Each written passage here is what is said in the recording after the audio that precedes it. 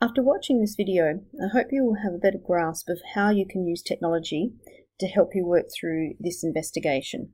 Also, I hope you can use another form of technology to make a really polished report or presentation to improve your typing. So, first and foremost, let's hope you've read your investigation carefully. I hope you all know how you can type in an equation. If you don't, let's quickly run through that. You've got a Word document. We just go to Insert, Equation, and it's got Type Equation here. So let's see that we want to do a polynomial. You can write y equals, you could write f of x, you could write p of x. So if we go p of x, I'm just going to write p bracket x, close bracket, equals, and I can type all things here. The first one that I'm going to do will be x minus 8, and I'm just typing this using the keys on my keyboard.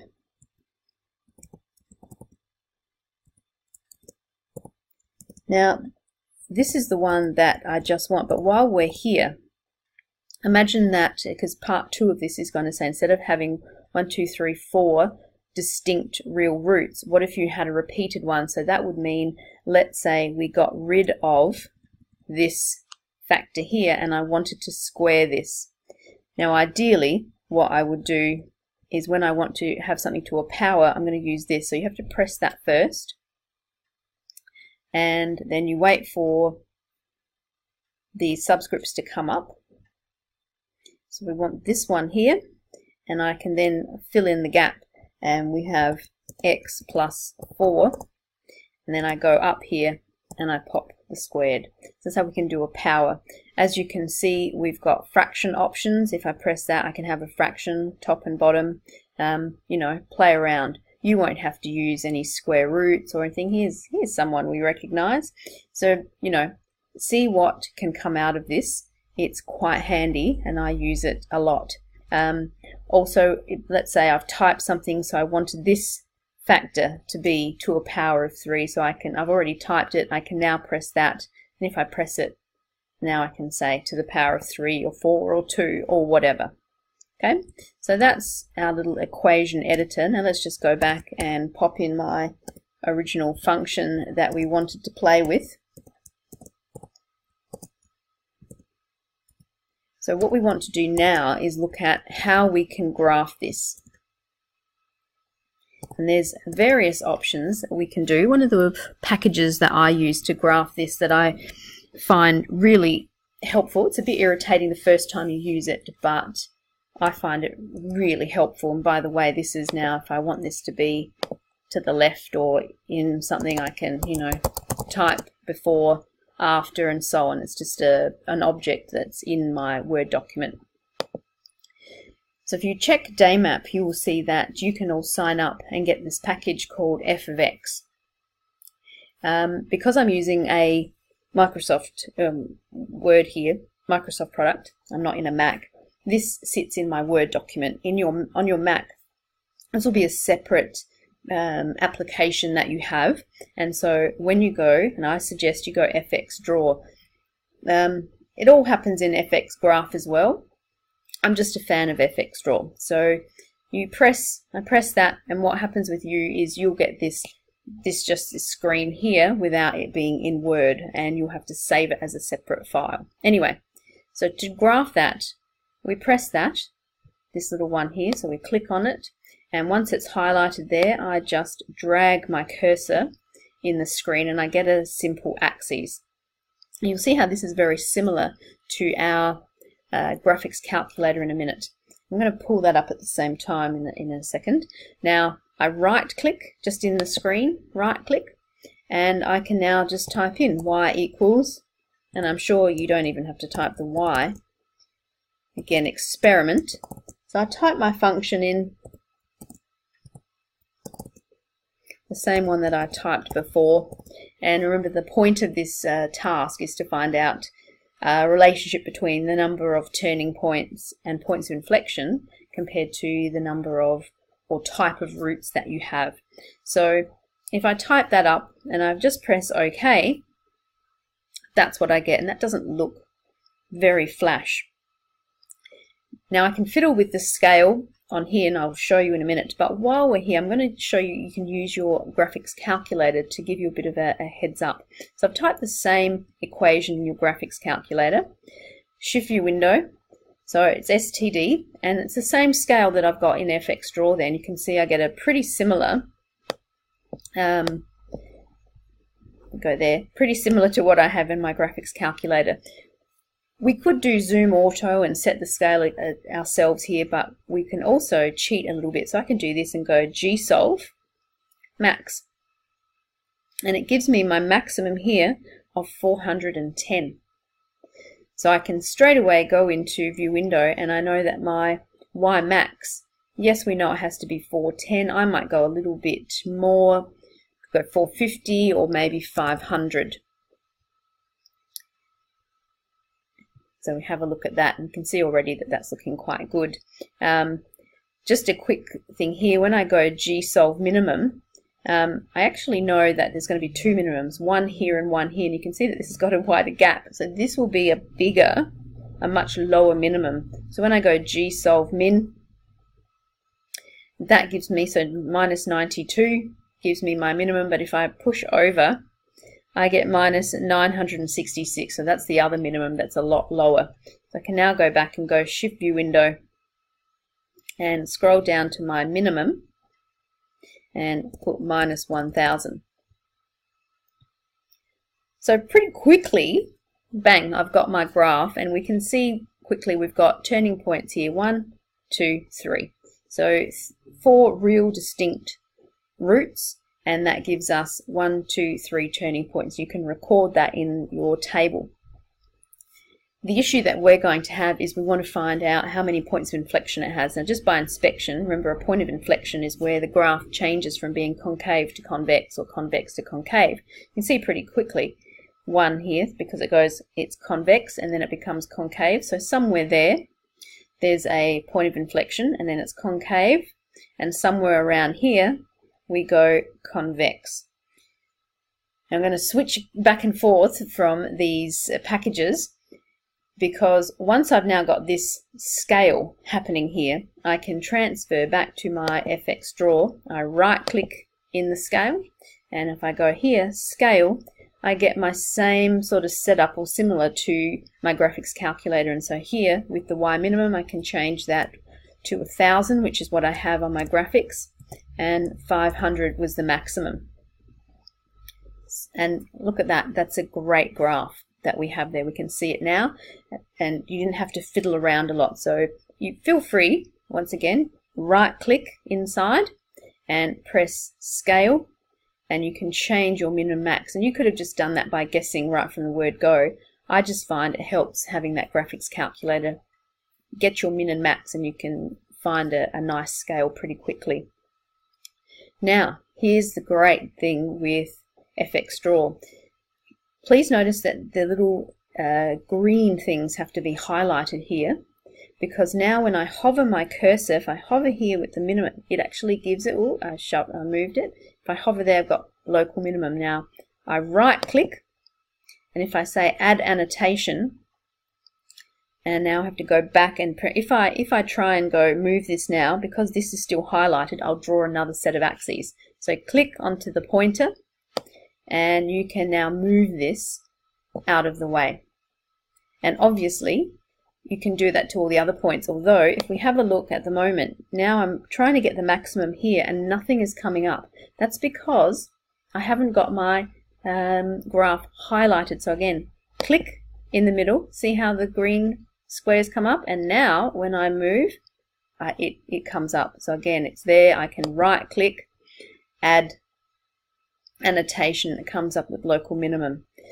The brilliance doesn't stop there, because with finding your point of inflection, again, it's where it changes from being convex to concave. So again, nothing's happening because the green bits aren't highlighted. So click in your graph and just hover the cursor where you think, and lo and behold, there we go, it has point of inflection.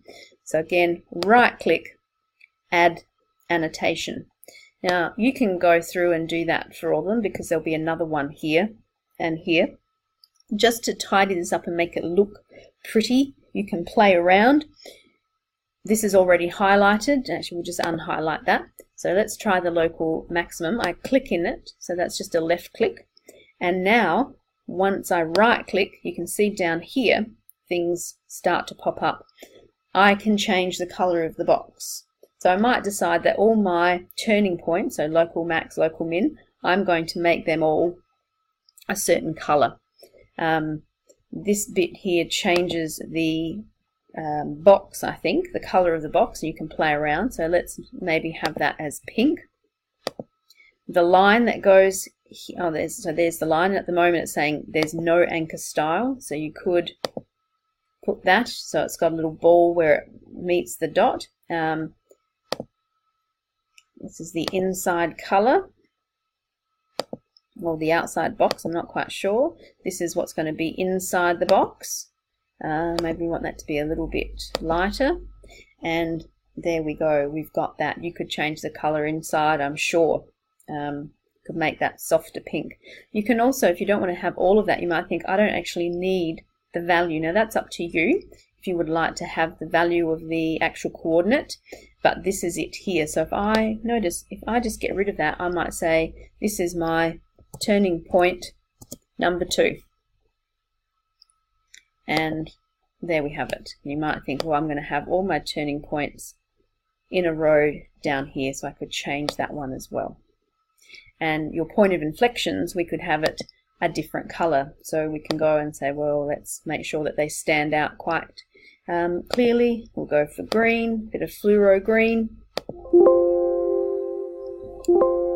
green again, and we'll have that as green. Okay, and we can have that as point of inflection number 1. As I said, if you want to actually have them labeled and keep the coordinate, you know, you've seen here that this is coming up as an exact answer, and I think, well, that doesn't help me at all. I would like the actual decimal. We can come back over to your graphics calculator and go GSolve, min, and here you've got your values, okay? So that wasn't exact on our calculator. This is -92. Is that what we got here? Yep, same thing. So you can see this is quite handy. To finish this off, I'm going to again right click in here, and if I hover on the graph itself, you can see that the equation comes up, and it's getting a little bit sensitive now. So right click, again add annotation. So this is now the equation itself. Can pop that up the front. I might think I don't want an anchor for this because that's just going to be the title of the graph, and so you can see it doesn't have then that line. Once I click out, the line isn't there anymore, the anchor point. You might not like these anchor points at all. If you want, you can get rid of them, so say none, just with that, and so then this is sitting up here, turning point number 2. Oh, does that come out? No, it hasn't come out. Well, you can play with that and see if you can remove it. Okay, so that's why I just really like FX Draw, and it does everything for you. Remember, when you do this, when I click this, and it will now embed in my Windows, my Word, sorry, you will have to save it as a specific file. So save it as graph 1, graph 2, and so on. So I'll just show you how it looks when I put up in my Word document. There she blows.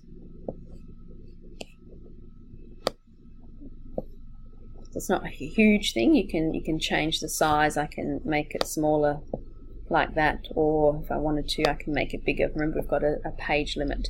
So that's a quick run through of how you can get a really nice graph using FX Draw, and you can find the points of inflection, the turning points, and have them labeled, and you can keep the label if you want, or you could type it in yourself. All right.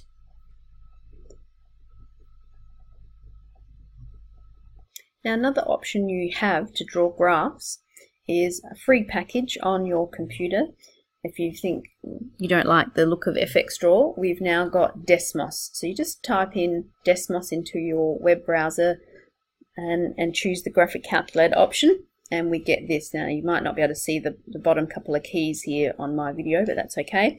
And up here we just type in the function that we've got. So I'm just typing in, you can use these keys here, so you can put X and bracket and all that sort of stuff, but I'm just using my keyboard to type it in.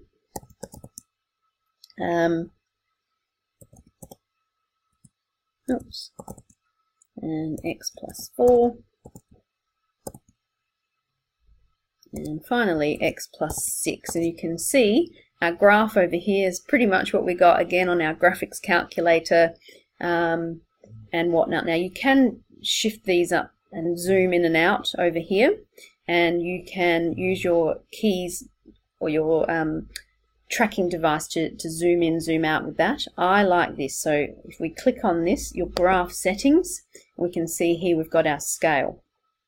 So like we did using our graphics calculator, we were able to get a pretty decent scale and find out what it should have been. So we go 1000 here,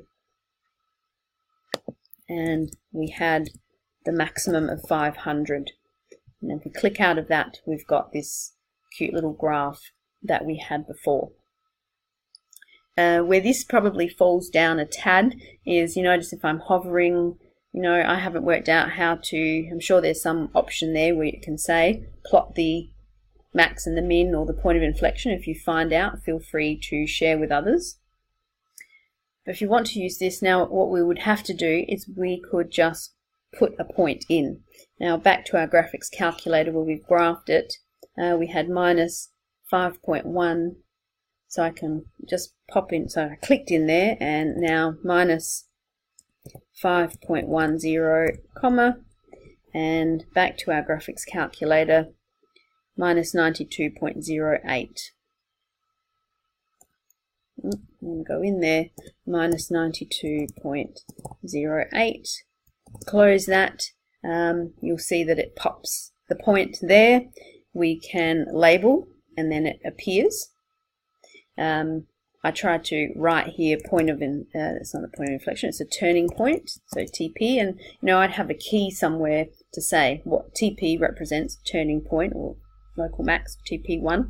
As you can see, it removes the coordinate, so you might just have to type that again. I don't use this very often, so again, if you find shortcuts or it does things that I haven't shown you, please share and we can add it to the video. Okay. The problem with this is, if again, as you said, if I hover, how do I get my point of inflection? So the turning points are quite easy to get from your graphics calculator. The turning point is just gsolve, max, min, and what have you. So we'll go again, gsolve, max. There it is up there. We can write that down. Gsolve min, it gave us the first one, and we just move our arrow key over to get the second one. But how do we get our point of inflection? This involves us using calculus, which we do in Year 12. Now, you don't actually have to use it, do it. The calculator will do it for you. And you just keep doing it over and over again. So watch this, and it's just a quick way of getting your point of inflection. So go down into the next function, spare, and you press Option. And we see here Calc, so we're going to press F2. And we want this funny little symbol here, d/dx, that's the derivative with respect to x. And we want that of this function here. So here's the y, I pop F1, and it's, if my graph here is in y1, so I pop a y there. If I was wanting the derivative of whatever's in y3, then I'd put y3. We just press enter. Notice that just is now stored as x, and we press enter again. And this red graph, you won't sort of understand a lot of it, but now the max and min of this red graph give me the point of inflection. So if you just go back to our FXDraw, oh, and I got rid of that, didn't I? So let's go back. I'll open up FXDraw again and click in it so to make it highlighted again. So I'll add annotation. So we know from FXDraw that our point of inflection is minus 3.162 and 136. Let's see if we get the same answer here. So we go GSolve, and I want the maximum, and I press that and nothing happens. Because I've got more than one graph, you can see it sort of flashing. Do I want it of this graph here? It's like no. So I use my arrow keys here. It's of that one. I press enter. You can see minus 3.162, minus 3.162. The y value here is 136. The y value here is different because I don't want the y value on this red graph, I want it on the blue. So that means I have to now do a y calc. So GSolve, a y calc of the blue graph. So yes, we select that, and when x is minus 3.162. 3.162. Press enter, and 137, pretty close to what we had there. Okay, y isn't exact because we rounded off. So that sort of is a bit of a downer where we're using Desmos because it doesn't, I haven't found out how it can add those different things. So you could now add another point. So again, click in here and you can just pop another point in. Some of the bonuses is that it's quite clear looking. You can play. So that's how we use FXDraw and Desmos. On your laptops, you may also have a